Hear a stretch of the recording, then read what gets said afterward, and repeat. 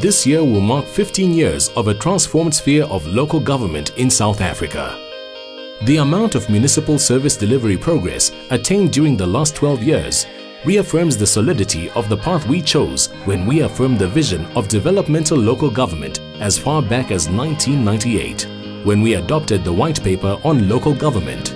Today, we can unequivocally state that despite the challenges, the structure and system of local government has been set on a firm foundation, and that local government is indeed resilient and strengthening. But as the system grows and matures, so too the challenges grow and transform. More and new challenges have emerged and need to be confronted head-on and immediately. The high levels of mobility between rural and urban areas is unprecedented, not only in our country, but the entire sub-Saharan Africa and indeed the world. More than half of the world's population will live in emerging market cities by 2050. Cities in countries such as China, India, Russia, Indonesia, Brazil, Turkey, Mexico and South Africa.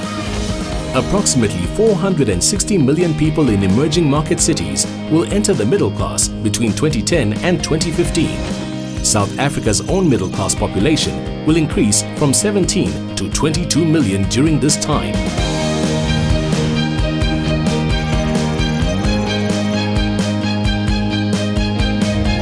In 2009, for the first time, Africa's total population passed the 1 billion mark. 40% of that number lived in urban areas. In 2000, Lagos had a population of 13.4 million people. In 2015, that number will be 23.2 million.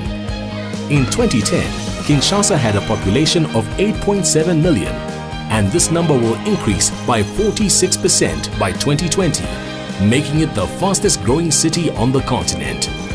It's predicted that by 2050, more than 60% of Africa's population will live in urban areas.